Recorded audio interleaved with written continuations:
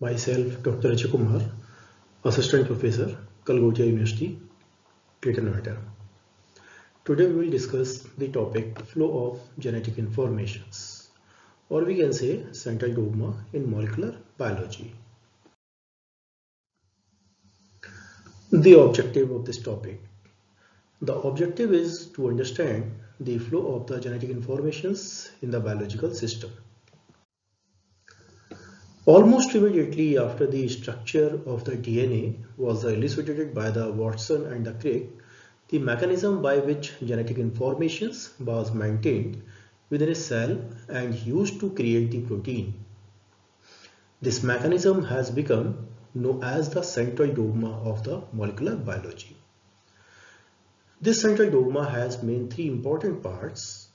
One is the replications, second is the transcriptions, and third one is the translation. In replications, the genetic information is preserved and transmitted to the new cells, means the offsprings or the progeny, by the duplication process, which is generally called the replications. The replications generally is a part of the mitosis. Second important step is the transcriptions of the central dogma, in which the genetic information is stored in the nucleus, is made available to the rest of the cell by the creations of the numerous temporary copies and known as the messenger RNA by the process known as the transcriptions. mRNA is similar to the DNA in that it consists of a long, very specific sequence of the nucleotide. It differs in that it is a single-stranded, contains the sugar ribose rather than deoxyribose in its the backbone, and utilize the base uracil in place of the thymine, which is generally present in the DNA. Transcriptions is a major part of one of the most important aspects of the gene expressions, and when it turning on the genes in appropriate cells at the appropriate times. It's a very important. And the third one step is the translations. In the cytoplasm, the ribosomes constructs a specific proteins by interpreting the sequence of the bases in the mRNA. This process generally known as the translations or the protein synthesis. This is the diagram in which all the three important steps, that is the replications, transcriptions and translation, has been shown. In the replication process, you can see both the strands of the DNA take part, and one template strands is synthesized, and in the next second step, the transcriptions, only the one strands of the DNA take part and synthesize the RNA, which is complementary. And third one is the step is the translation, in which the transcription synthesis mRNA and other RNA such as the ribosomal RNA and the transfer RNA take part in the process of the translations and synthesize the proteins with the help of the important protein factors and the enzyme. So these are the important three steps. Now the central dogma of the molecular biology, this is generally, we can say, it's a explanations of the flow of genetic informations in a cell. It is often stated as the DNA makes the RNA and RNA makes the protein. Although this is not its original meanings. And this concept was given by the Francis Crick in 1957, and after 1 year in 1958 this concept has been published. In this picture you can see the synthesis from the DNA to the RNA by the process of the transcriptions, and then after the synthesis of the RNA, then by the process of the translation, protein is synthesized. The central dogma states that once the information has passed into the protein, it cannot get out again. In more details, the transfer of the informations from the nucleic acid to nucleic acids or from nucleic acid to the protein may be possible, but the transfer of the proteins, from protein to the proteins or from protein to the nucleic acid is not possible. The informations means here the precise determinations of the sequence either of the bases in the nucleic acids or the amino acid residues in the proteins. So we can say that the dogma, it is a framework for understanding the transfer of the sequence informations which is present in the form of the nucleotides between the informations carrying the biopolymers. Biopolymers means the DNA, RNA, proteins in the most common general cases in the living organism. And now you can see that there are the three major classes of these polymer. Examples are the DNA, RNA and the proteins. And the DNA and RNA comprisely called the nucleic acids. The general transfers describe the normal flow of the biological informations. The DNA can be copied by the process of the replications and make the DNA. And DNA informations can be copied into the mRNA by the process of the transcriptions.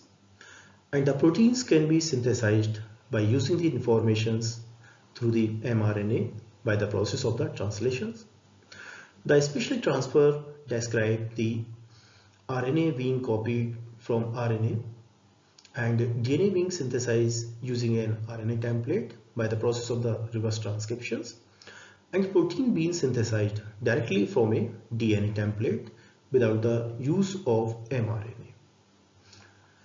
The unknown transfer describe a protein being copied from the synthesis of the RNA using the primary structures of the protein as a template part, and the DNA synthesis using the primary structures of the protein as a template. The biopolymers that comprises the DNA, RNA and the polypeptides are the linear polymers, means they are formed by linking the units of the monomers. The sequence of their monomers effectively encodes the informations. The transfer of the informations described by the central dogma and ideally are the faithful and deterministic transfer the informations, wherein the one polymer sequence is used as a template for the constructions of another biopolymer with a sequence that is entirely dependent on the original biopolymer's sequence. Now the transfer of the genetic informations from the one generation to the next generations. This is the biological sequence informations flow. And DNA functions as a storage molecules and hold the different genetic informations for the lifetime in a cells or in a cellular organisms. This is the picture in which you can see this is a strands of the DNA when it separated and from the template, separated strands act as a template strands and start to form the new strands or the progeny strands. In the sense that the DNA replications must occur if the genetic material is to be provided for the progeny of any cell, whether somatic or the reproductive. The cells may be the somatic or the reproductive. The copying from the DNA to DNA is the fundamental steps of the central dogma. A complex group of the protein called the replisomes perform the replication process and transfer the informations from the parent to the offsprings or the daughter by the synthesis of complementary strands. The replisomes, which is comprises or form in the replications, has the following things. A helicase enzyme take part, which unwinds the superhelix as well as the double-stranded DNA and create a fork that is called the replication fork. Apart from this, the different proteins known as the single strand binding protein, SSB protein, comes and binds to the open double-stranded DNA so that it cannot bind again. Means we can say that it prevents its reassociating. The RNA primerase that adds a complementary RNA primer to each template strands as a starting point for the replication. So these are the basic factors and the proteins which take part in the process of the replications and form the replisomes. Apart from this, the important enzyme is the DNA polymerase III. There are the three enzymes, DNA polymerase 1, 2 and the 3, in which the third is the enzyme that reads the existing template chain from 3' to the 5'. That is the fixed directions in which this polymerase enzyme reads the chain from 3 to 5' directions. And when it reads the directions or move onto the template strands, then it adds the new complementary nucleotides from 5 to 3' ends of the daughter chain. Apart from this, the another enzyme, that is the DNA ligase, that joins the two Okazaki fragments. These are the very small fragments which are formed on the another template strands of the DNA and known as the Okazaki segments on the basis of the discoverer. In Okazaki fragments, these are joined together with the help of the phosphodiester bond, which are formed between the two nucleotides, and it produces a continuous chain. The phosphodiester linkages is formed between nucleotides in which the 3' hydroxy end of the one nucleotides and the 5' ends of the another nucleotide is joined by this phosphodiester linkage, and it's form a backbone of the double-stranded DNA. This process typically takes place during the S phase of the cell cycle, means the synthesis phase of the cell cycle. Next important second step is the transcriptions of the central dogma in the molecular biology, in which you can see that the replication steps or strands which is formed in the replication part synthesize a template strands which further go into the another steps known as the transcriptions and form the different types of the RNAs. Transcription, it is the process by which the informations contained in a sections of the DNA is replicated in the form of a new assembled piece of the mRNAs, messenger RNAs. The enzymes facilitating the process include the RNA polymerase and the transcription factors. In the eukaryotic cells, the primary transcript is the pre-mRNA, whereas the pre-mRNA must be processed for the translation to the proceed. Means when transcription process completed and at the end of the transcriptions, the RNA is not the mature RNA. It known as the primary transcript or the immature mRNA, which is required the processed or the maturations so that the undesired part or the uncoded part can be separated from this RNAs, and this mRNAs can be effectively and actively take part in the later stages such as the translation process.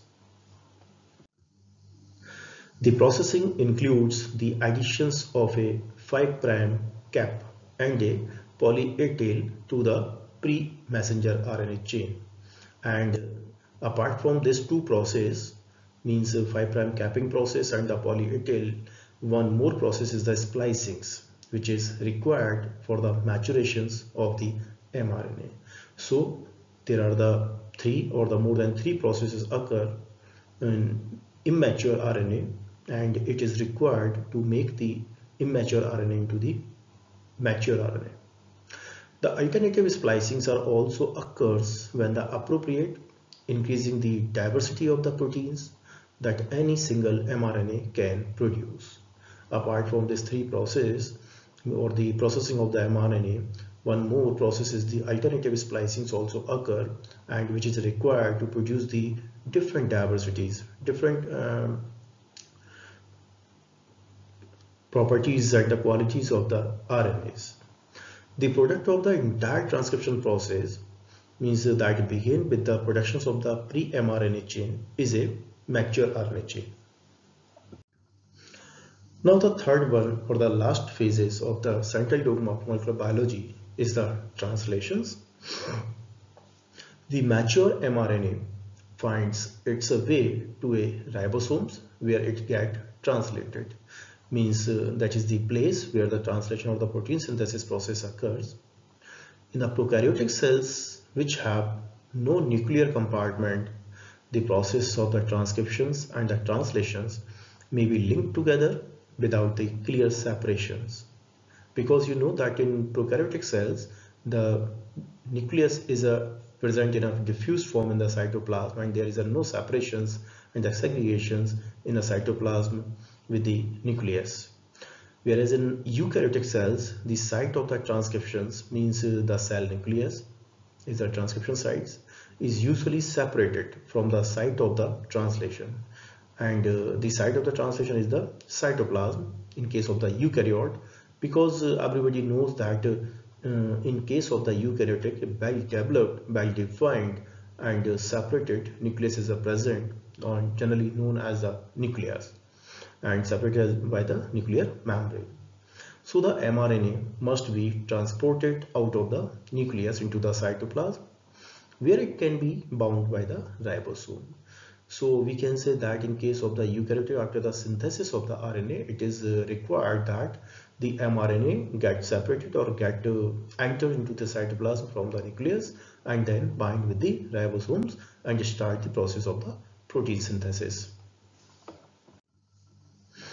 The ribosome reads the mRNA triplet codons which are the present on the mRNA, and usually beginning within the initiation codons, or we can say that the initial codons, that is the AUG, means adenine, uracil and the guanine nucleotides are present in this triplet codon, or also known as the initiator methionine codon, and these are the downstreams of the ribosomes binding sites, means they bind on that sites. The complexes of the initiation factors and the elongation factors bring the amino acylate transfer RNAs, and known as the transfer RNAs, into the ribosomes mRNA complex. The matching the codons in the mRNA to the anticodon part, and this anticodon part is present on the transfer RNA. Each transfer RNA bears an appropriate amino acid residues and add to the polypeptide chain, which being to be synthesized on the ribosomes with the help of the mRNA. As the amino acid get linked into the growing peptide chain, the chain begins and folding into the correct conformations, and the translations ends with the codon, which may be the terminations codon or the stop codons, and generally these are the UAA, UGA or the UAG triplet codons. So that's why we call these codons the stop codons or the termination codons, because these are the responsible for the terminations of the process. The mRNA does not contain all the informations for specifying the nature of the mature proteins. The nascent polypeptide chain released from the ribosomes commonly requires the additional processing before the final product emerges. For one thing, the correct folding process is a very complex and vitally important to make the protein active and the functionals. For most proteins, it requires the other different proteins known as the chaperones to control the form of the product. Now, after these three important steps and the process of the central dogma, there are some different special transfer of the biological sequence for informations are discovered by the different scientists. There are the three important process. One is the reverse transcriptions, second is the RNA replications, and third one is the direct translations of the proteins, or we can say the synthesis of the proteins directly from the DNA. In this direction, in the diagram or the figure, you can see that in this case, first one is the reverse transcriptions, in which the DNA Generally, the process is that the DNA synthesizes the RNA, but in the process of the reverse transcription, the DNA can be synthesized from the RNA. And the second is the RNA dependent RNA polymerase, in which the DNA can be synthesized by the process of the RNA dependent RNA polymerase with the help of a specific enzymes. And sometimes in vitro conditions, the proteins can be directly synthesized from the DNA in the laboratory. But in this case, no cells are required. Now, the reverse transcriptions.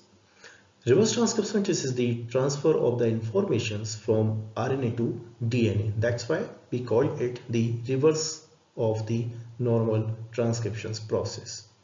This is known to occur in the case of retroviruses such as the HIV, as well as in the eukaryotes, in the case of the retrotransposons and the telomere synthesis. It is the process by which the genetic informations from the RNA gets transcribed and forms the new DNA.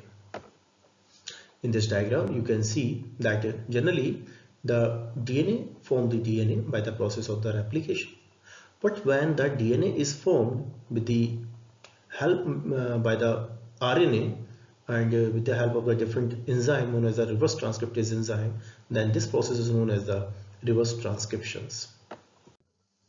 Second process, that is the RNA replications, or we can say RNA dependent RNA polymerase.